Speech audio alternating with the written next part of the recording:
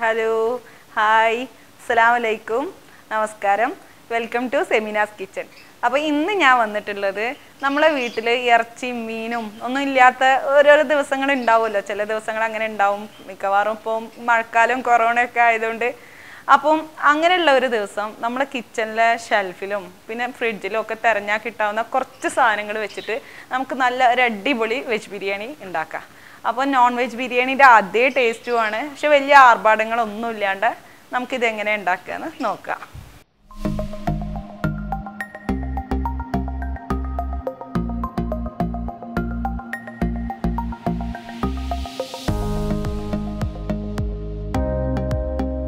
മൂന്ന് കപ്പ് റൈസിൻ്റെ അളവിലാണ് ഞാൻ കാണിക്കുന്നത്. ആദ്യം റൈസ് അളന്ന് നമുക്ക് മാറ്റി വെക്കാം.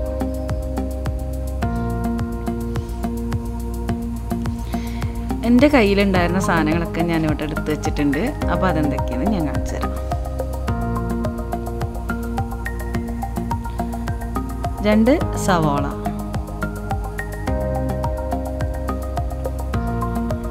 8 പച്ചമുളക്.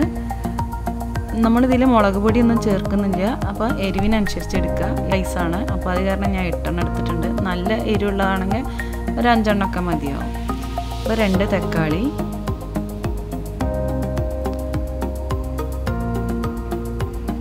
ഇതുപോലെ ഒരു ഫുള്ളും പിന്നെ ഒരു പകുതി വെളുത്തുള്ളി, ഒരു കഷ്ണം ഇഞ്ചി,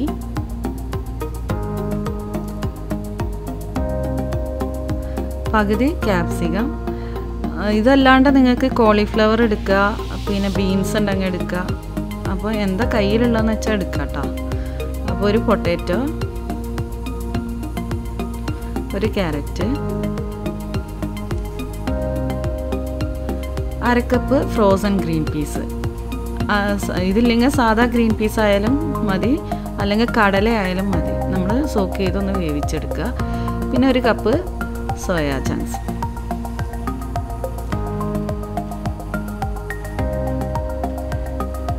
മല്ലിയില ഒരു പിടി എടുത്തിട്ടുണ്ട്. ബിരിയാണിക്ക് മല്ലിയില നല്ല ഫ്ലേവറാണ്, പക്ഷെ പുതിന വളരെ കുറച്ച് മാത്രം ചേർക്കുക. ഒരു 5 തണ്ട് ഞാൻ ഇതിലേക്ക് എടുത്തിട്ടുണ്ട്.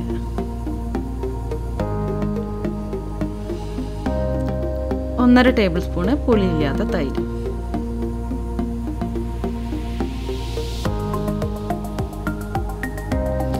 ഇനി സ്പൈസസ് എന്തൊക്കെയാണെന്ന് നോക്കുക. 5 ഏലക്കായ, 5 ഗ്രാമ്പു, 3 കഷ്ണം പട്ട. ഇനി ജാതിപത്രി, ജാതിക്ക, തെക്കോല. അപ്പോൾ ഇത് 3ഉം വളരെ കുറച്ച് മാത്രം എടുക്കുക. ഇത് കൂടിയതുകൊണ്ട് ബിരിയാണിക്ക് ടേസ്റ്റ് കൂടുന്നുള്ള തെറ്റിദ്ധാരണ ഒന്നും വേണ്ട, ബിരിയാണി കഴിക്കാൻ കൊള്ളൂല. അപ്പോൾ വളരെ കുറച്ച് മാത്രം അതെടുക്കുക. ഇനി 5 കപ്പാണെങ്കിൽ നിങ്ങൾ ഇതന്നെ എടുത്താൽ മതി. 2 ബേ ലീഫ്,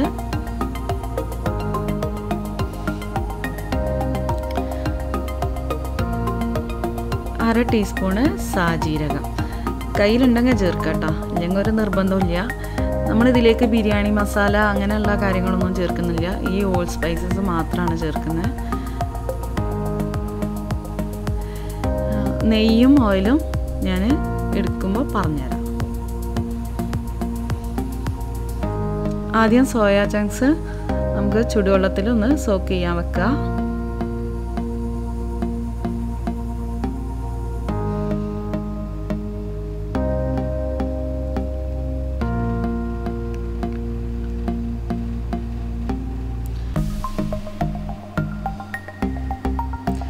ഇനി ഞാൻ എല്ലാ വെജിറ്റബിളും ഇവിടെ കട്ട് ചെയ്ത് മാറ്റിയിട്ടുണ്ട്. അപ്പോൾ അതും കൂടെ ഞാനൊന്ന് കാണിച്ചു തരാം.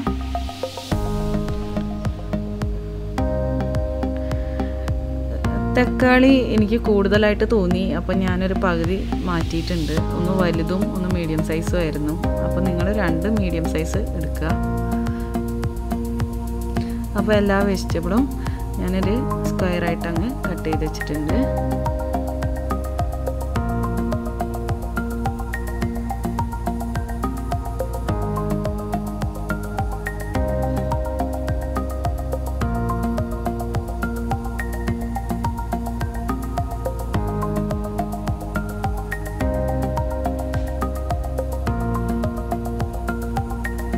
പകുതി ലെമണും കൂടെ എടുക്കുക.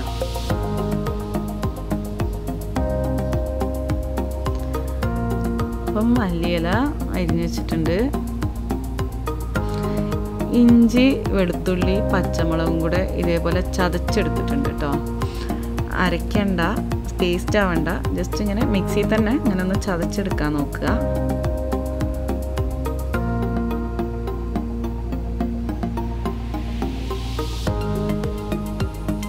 ഈ സോയാ ചങ്ക്സൊക്കെ ഞാൻ വെള്ളത്തിൽ നിന്ന് പിഴിഞ്ഞ് മാറ്റിയിട്ടുണ്ട്.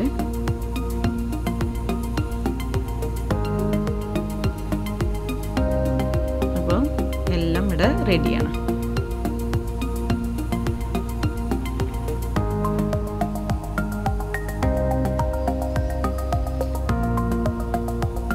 ഇനിയൊരു ബിരിയാണി പോട്ട് സ്റ്റൗവിൽ വെക്കുക. പാന് ചൂടായി കഴിഞ്ഞാൽ നമുക്ക് 1 ടീസ്പൂൺ നെയ്യ് ഒഴിക്കുക. ഒരു 5 ടേബിൾ സ്പൂൺ ഓയിൽ ഒഴിക്കുക കേട്ടോ. നമ്മൾ ഇനി വേറെ ഓയിലൊന്നും ഇതിൽ ചേർക്കില്ല.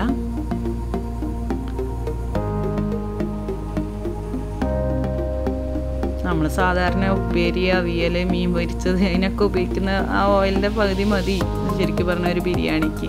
അത്ര ഓയിലൊന്നും വേണ്ട.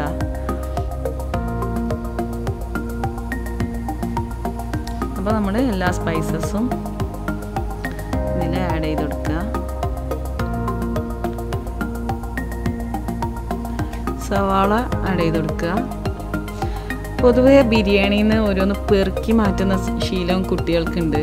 അപ്പോൾ ഈ സവാള നന്നായി വാട്ടിയാൽ തന്നെ അവർക്ക് അതിൽ നിന്നൊന്നും പെറുക്കി മാറ്റാൻ കിട്ടില്ല. അപ്പോൾ അത് നന്നായി ശ്രദ്ധിക്കുക. ഏറ്റവും കൂടുതൽ സമയം വേണ്ടത് എനിക്ക് തോന്നിയിട്ടുള്ളത് ഉള്ളി വഴറ്റാനാണ്. അപ്പോൾ ഉള്ളി നന്നായി വഴറ്റിയാൽ തന്നെ നമ്മുടെ ബിരിയാണിക്കും നല്ല ടേസ്റ്റാണ്. അതേപോലെ ഞാൻ പറഞ്ഞ മാതിരി കുട്ടികൾക്ക് അതിനൊന്നും പെറുക്കി മാറ്റാൻ കിട്ടില്ല. അപ്പം ഇടയ്ക്ക് ഇങ്ങനെ അടച്ചു വെച്ചിട്ട് ഇളക്കി കൊടുക്കുക. പെട്ടെന്ന് വാടിക്കിട്ടും.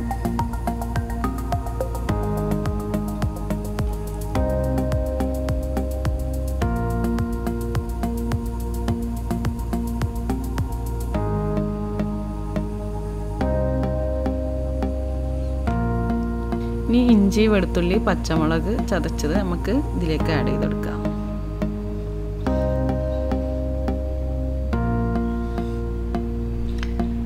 ഇത് നന്നായി വഴറ്റിയെടുക്കണം. മീഡിയം ഫ്ലെയിമിലിടുക. ഇഞ്ചി വെളുത്തുള്ളി അടി പിടിക്കണ്ട. അപ്പോൾ അതും നന്നായി ഒന്ന് വാടി കിട്ടിയതിന് ശേഷം നമുക്കിതിലേക്ക് തക്കാളി ചേർത്ത് കൊടുക്കുക.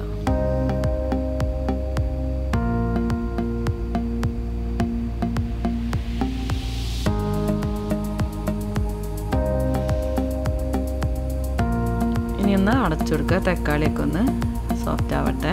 ആദ്യം സോയാ ചങ്ക്സ് ചേർക്കുക.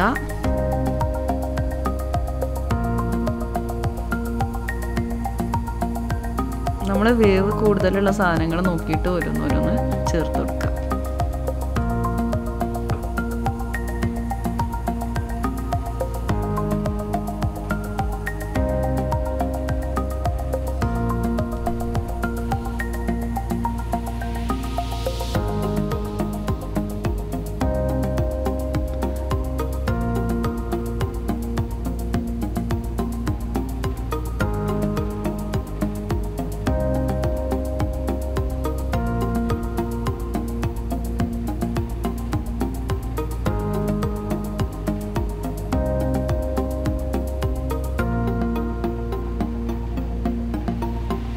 നമ്മൾ ക്യാപ്സിക്കം ഒഴിച്ച് ബാക്കിയെല്ലാം ഇപ്പോൾ ആഡ് ചെയ്ത് കൊടുക്കുക കേട്ടോ. എന്നിട്ട് അതിലേക്ക് തൈരും കൂടെ ചേർക്കുക. ഞാനൊരു 1/4 ടീസ്പൂൺ മഞ്ഞൾപ്പൊടിയെ ചേർക്കുന്നുള്ളൂ. മഞ്ഞ കളറ് താല്പര്യം ഉണ്ടെങ്കിൽ ചേർക്കുക. ബിരിയാണിക്കൊരു ലൈറ്റ് മഞ്ഞയാണ് എനിക്കിഷ്ടം. അത് കാരണം ഞാൻ അത്ര കുറച്ച് ചേർത്തത്. ഇനി ഒരു 1/2 ടീസ്പൂണ് കുരുമുളക് പൊടിയും 1/2 ടീസ്പൂണ് ഗരം മസാല. സാധാരണ നമ്മൾ വീടുകളിൽ ഉണ്ടാവുമല്ലോ, ഏലക്കായും പട്ടയും ഗ്രാമ്പും പെരിഞ്ചീരകം കൂടെ പൊടിച്ചത്. അപ്പോൾ അത് 1/2 ടീസ്പൂണും കൂടെ ചേർത്ത് കൊടുക്കുക.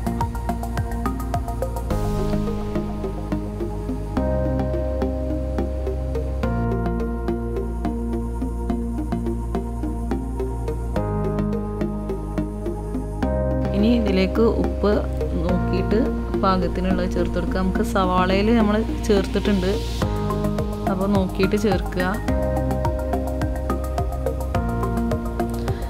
ഇനി നമ്മൾ എടുത്ത് വെച്ചിട്ടുള്ള പുതിനയും മല്ലിയില പകുതിയും കൂടെ ചേർത്ത് കൊടുക്കുക. ബാക്കി നമുക്ക് ദമ്മിടുമ്പോൾ ഉപയോഗിക്കാൻ വേണ്ടിയിട്ട് മാറ്റി വെക്കാം.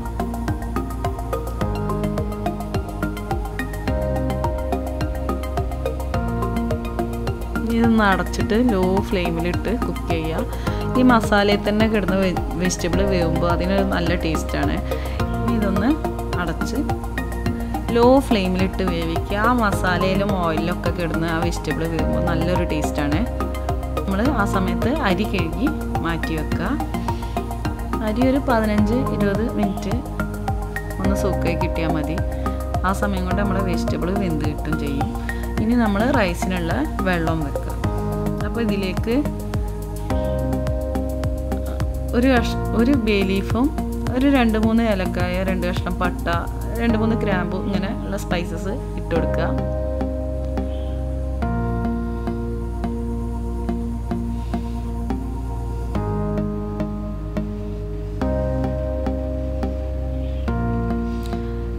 നമ്മൾ മസാല ഇടയ്ക്ക് ഇളക്കാൻ മറക്കരുത്.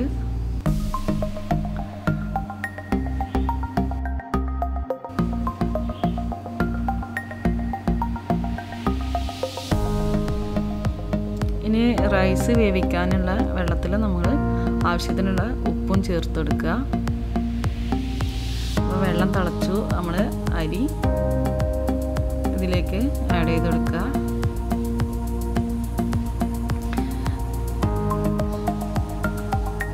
ഞാൻ ബസ്മതി റൈസ് ആട്ടോ എടുത്തിട്ടുള്ളത്. നമ്മൾ ഫ്രൈഡ് റൈസൊക്കെ ഉണ്ടാക്കുന്ന, നിങ്ങൾ ഇനി ജീരകശാലയോ വേറെ എന്തെങ്കിലും റൈസാണ് എടുക്കുന്നുണ്ടെങ്കിൽ നിങ്ങൾക്ക് നെയ്ച്ചോറായിട്ടും ഉണ്ടാക്കിയിട്ട് ഇതിൽ ആഡ് ചെയ്ത് കൊടുക്കാം കേട്ടോ. ഇങ്ങനെ വേവിച്ചെടുക്കാം പേടിയുള്ളവർ. അപ്പോൾ ഞാൻ ബിരിയാണിയിൽ വെള്ളം സാധാരണ മസാലയിൽ ചേർക്കാറില്ല. അപ്പോൾ നിങ്ങളെ പോട്ട് അടി പിടിക്കുന്ന പ്രശ്നമോ അല്ലെങ്കിൽ വെജിറ്റബിൾ കുക്കാവുന്നില്ല എന്നുള്ള തോന്നലോ ഉണ്ടെങ്കിൽ നിങ്ങൾക്ക് 1/2 കപ്പ് മുതൽ 3/4 കപ്പ് വരെ വെള്ളം ചേർത്ത് കൊടുക്കുക. ഞാൻ നിങ്ങൾക്ക് വേണ്ടിയിട്ട് കാണിക്കാൻ വേണ്ടിയിട്ട് ചേർക്കുകയാണ്. അപ്പോൾ മീഡിയം ഫ്ലെയിമിൽ ഇട്ടാൽ മതി വെള്ളം ചേർത്ത് കൊടുക്കുകയാണെങ്കിൽ. അപ്പോൾ അരിൻ്റെ വേവ് എന്ന് പറയുന്നത് നമ്മളെ റൈസ് ഇങ്ങനെ മേലൊക്കെ പൊന്തി വരും. എന്നിട്ട് നമ്മൾ ഇങ്ങനെ പൊട്ടിച്ച് നോക്കുമ്പോൾ അതിൻ്റെ ഉള്ളിൽ വെള്ള അരി ഒന്നും ഉണ്ടാവാൻ പാടില്ല. ഇത്തിരി ഒന്ന് സോഫ്റ്റായിട്ടും ഉണ്ടാവണം അരി. അപ്പോൾ അതാണ് നമ്മളെ റൈസിൻ്റെ പാകം. ഇതേപോലെ ഇങ്ങനെ പൊന്തി മേലക്ക് വരും. അപ്പോൾ ലാസ്റ്റ് ഒരു ടീസ്പൂണ് ലെമൺ ജ്യൂസ് ഇതിൽ ആഡ് ചെയ്ത് കൊടുക്കുക. അപ്പോൾ റൈസ് നല്ല വിട്ട് കിട്ടും, ഒട്ടിപ്പിടിക്കാണ്ട്. ആദ്യം തന്നെ ചേർക്കണ്ട, അപ്പം റൈസിനൊരു സോഫ്റ്റ്നെസ് കുറയും.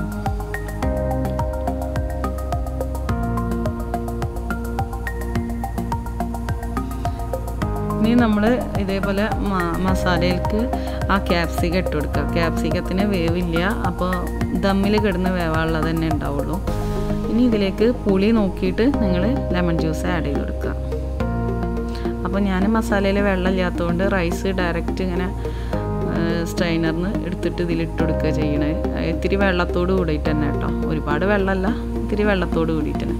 നിങ്ങളെ മസാലയിൽ വെള്ളം ഉണ്ടെന്നുണ്ടെങ്കിൽ നല്ലോണം ഒന്ന് ഡ്രൈൻ ചെയ്തിട്ട് തന്നെ ഇട്ട് കൊടുക്കുക.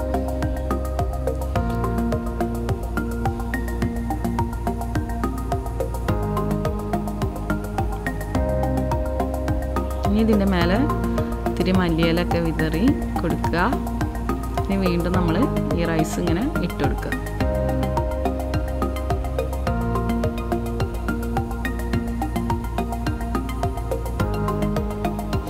ഒരിക്കലും ബിരിയാണിക്ക് നേരത്തെ റൈസ് വേവിച്ച് വെക്കരുത്.